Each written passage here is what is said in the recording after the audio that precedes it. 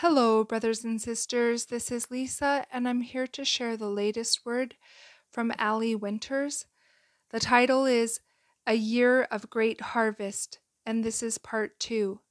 And this word was posted January 23rd, 2024. Ask, and it will be given to you. Seek, and you will find. Knock, and the door will be opened to you. Matthew 7:7. For many years I have sought Holy Spirit as to what was ahead in the following year. This post is the continuation and completion of the January 19th post. Do not be tempted to compromise, as there will be many opportunities. Men's hearts will falter, and they will fall. Stand in the gap. Protest through prayer. Take authority over evil plots and plans.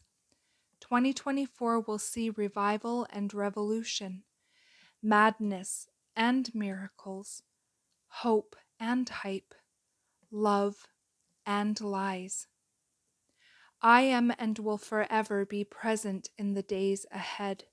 Never think or feel you are alone, for he who sees when a sparrow falls also watches over you. Be at peace and rest in my goodness. 2024 will be challenging, but through it all you will learn to depend on me and me alone. All other ground is sinking sand. I asked about Israel. In 2024, Israel will continue in war and rumors of wars. Many will come to accept my labor of love.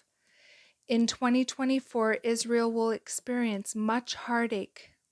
War weary, war torn, she will seek solutions, worldly solutions, solutions not in her best interest. Refusing to call on me, she will accept another. Pray for my land, pray for my people. Much hatred will continue to be poured out on my people and my land. Keep her in prayer. Spiritual blindness covers Israel. Pray for my light to shine. It will be very dark for a time, a darkness of lies, heresy, false religions, hopelessness, and fear. 2024 will bring much change to Israel, much of it not for the good. I desire to bless, yet Israel rejects the blessings and eagerly accepts a false pseudo-peace. This speaks of Israel as a whole, a nation. I ask about America. In 2024, America has squandered her birthright.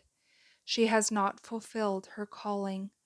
To whom much is given, much shall be required. For both America and Israel in 2024, harsh times and poor choices. Both have weak, evil governments and puppet politicians. Both need much, much prayer. 2024 must be a year of great, earnest prayer. Woe to those who call evil good and good evil, who put darkness for light and light for darkness, who put bitter for sweet and sweet for bitter. Isaiah 5:20. Thus ends the word received, December 31st, 2023. Only our Lord can salvage 2024. Roar, mighty warriors. Roar, lions. Roar in 2024. And that is the end of this message. I pray you all have a beautiful day in the Lord. God bless each and every one of you, and I will see you either next video or in the air. Bye-bye.